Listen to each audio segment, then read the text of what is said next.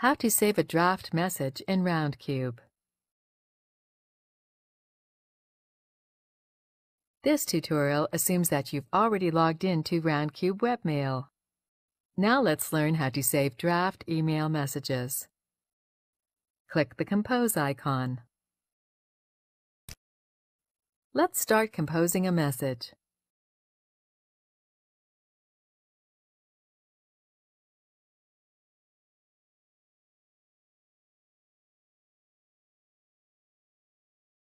While composing an email, you may find that you'll want to save your work and come back to it later.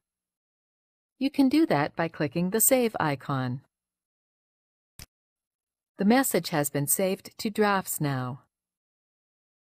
Let's return to the main email page. To find your saved messages, click the Drafts folder. There it is!